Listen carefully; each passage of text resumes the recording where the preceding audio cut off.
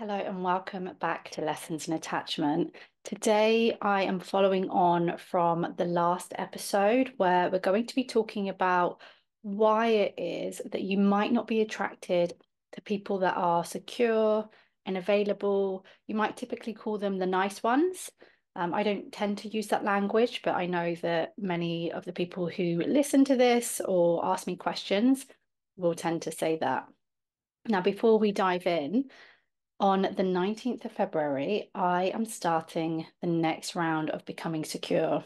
If you have an insecure attachment, if you feel like you know everything about self-soothing, if you've read all the books on attachment styles, but you can still see yourself falling into the same patterns, then I want you to check out Becoming Secure. There is only going to be a limited number of us because I want you to have the opportunity to get individual support as well from me and from each other.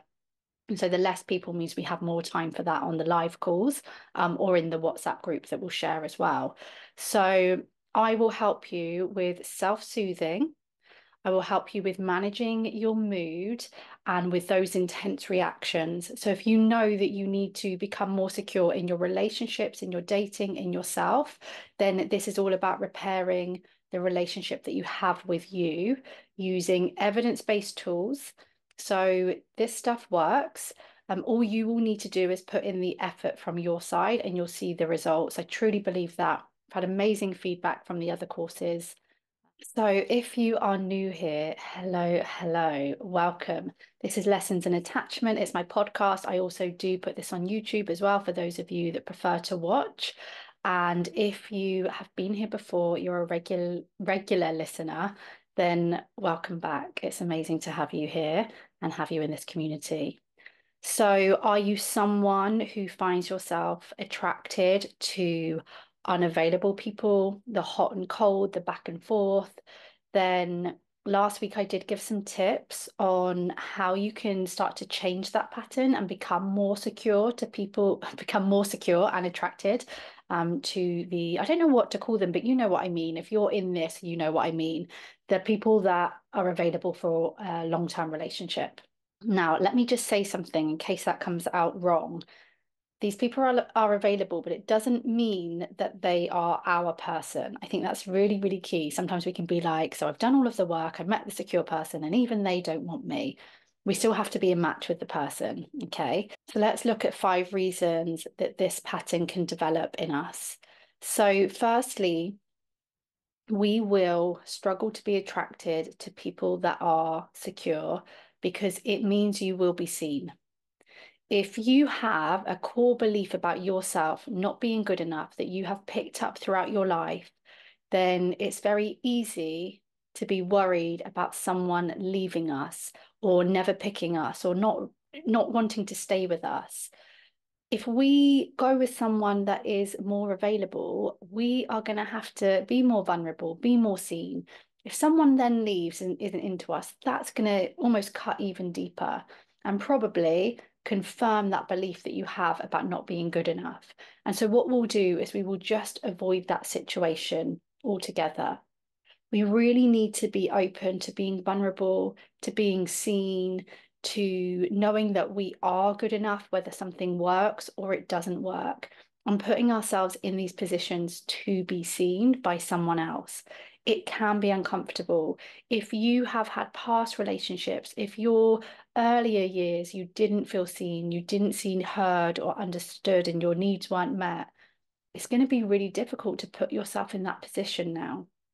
So, are you open to being seen? And if you are, you need to start seeing yourself. You need to start seeing your worthiness. You need to start seeing what you bring to the table, sharing who you are with someone and being okay with that, whether this is your person or not. Can you share a bit more of who you are?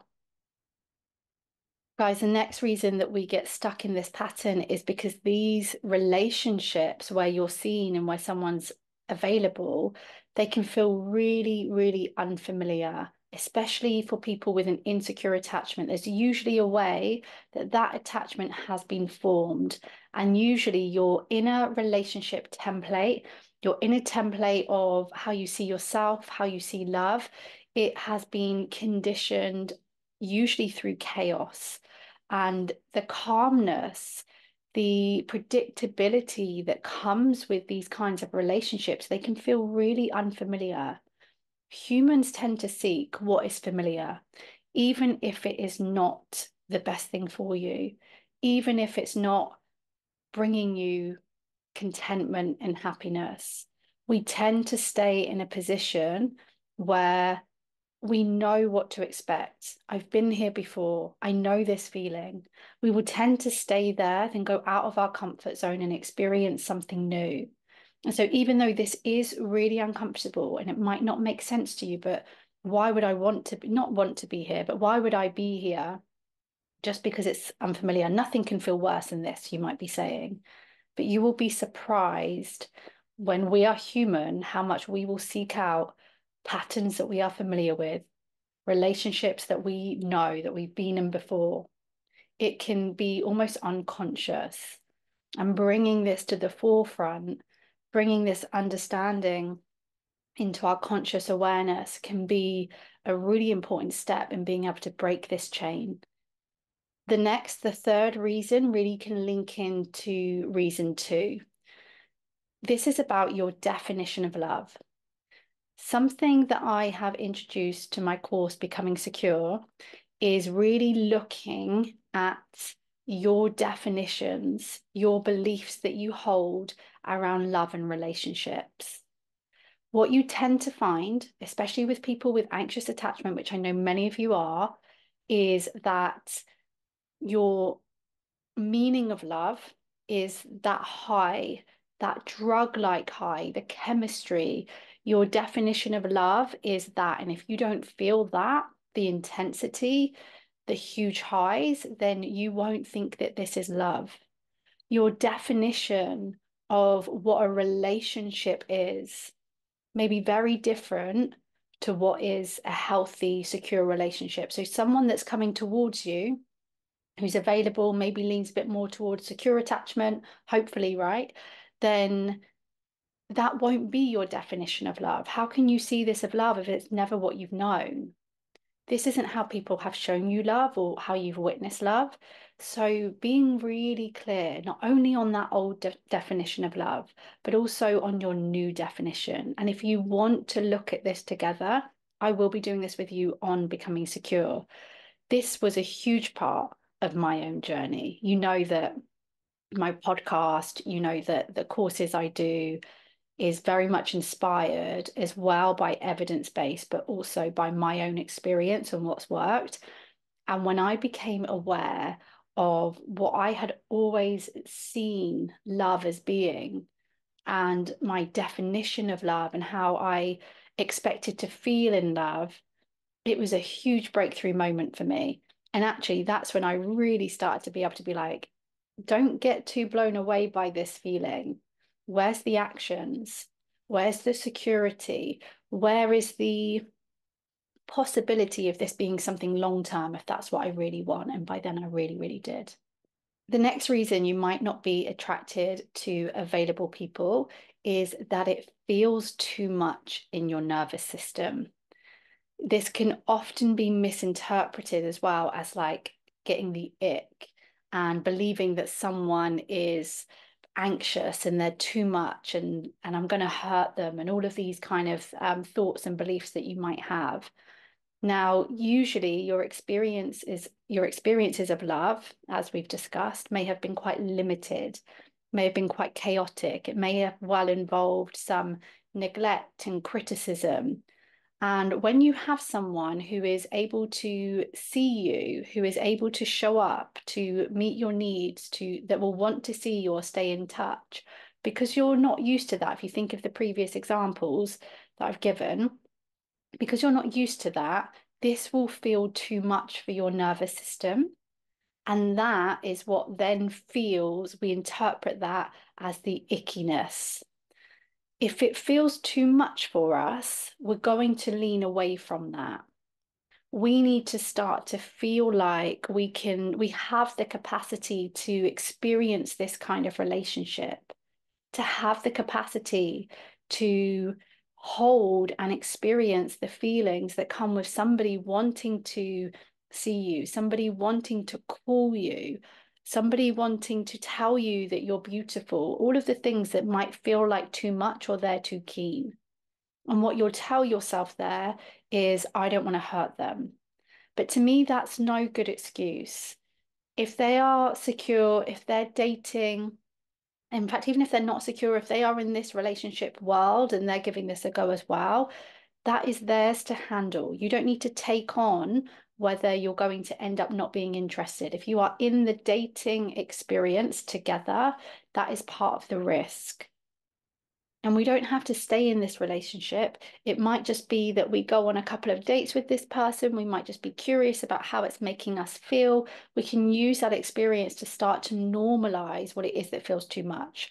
Side note, if it is genuinely too much and over the top and it is leaning into that kind of insecure, anxious energy, of course, but just be mindful of whether a normal amount of attention is feeling too much. That's what I would say, just having that in your awareness.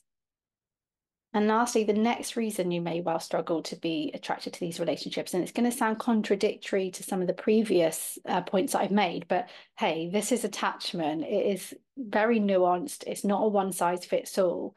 So what you might find sometimes is that because you have a tendency to like think about the person that you like all of the time, because you have that tendency for like codependency and to need them, you might find that you actually read into them not being interested and you don't want to risk that abandonment. You don't want to risk that being hurt. You know, if they're not texting you every minute of the day, if they're not thinking about you 24/7, you might well find that you interpret that as someone not being interested. Again, we have to be really mindful of what it is to be secure. And this is why I talk about becoming secure so much, because we need to know how to embody secure attachment and what that looks like. Now, someone who is more secure, they're not going to think about you all of the time. They're not going to put you above anything and everything else all of the time. You're not going to be their top priority all of the time. Now, you might really struggle with that. You might not know what to do with that because I'm giving that much. So why would they not give that much? Because a secure, available partner probably isn't going to give that much, and they're going to have boundaries and things like that. So the more secure you become, the more you're actually going to find that attractive, and you'll be able to see, okay, that doesn't mean that they're not interested. It doesn't mean that they don't like me. It doesn't mean that I'm not good enough. Actually, this is quite balanced. Again, just like the other example, we need to be able to decipher between when that isn't the case, but the more secure you become and the more you kind of practice these ways of thinking, you're going to be able to tell that difference. Or, you know, once we get the information that we need in order to be able to tell that difference, that's when we can make a decision. So they are just 5 reasons. They are only a partial list of why it is that right now you might be struggling to be attracted to a secure, available, nice people, whatever it is, the language that you use. Here's what I would say, as you might have seen through the examples that I've given. The best way to really change this pattern, you can listen to last week's podcast as well, but is to work on the relationship with you. Become more secure with yourself, become more understanding, stop abandoning yourself, self-commitment. And from there, these things do naturally shift as well. That is something I am so clear on. We change our inner templates, we change our core beliefs, or at least we work on them, we become aware of them, we reduce them. And we rewrite our definitions of love and how we want to feel in love. And this stuff will catch up. The outside, who you're attracted to, the relationships that you have, they catch up. Okay. I hope that you have found that useful.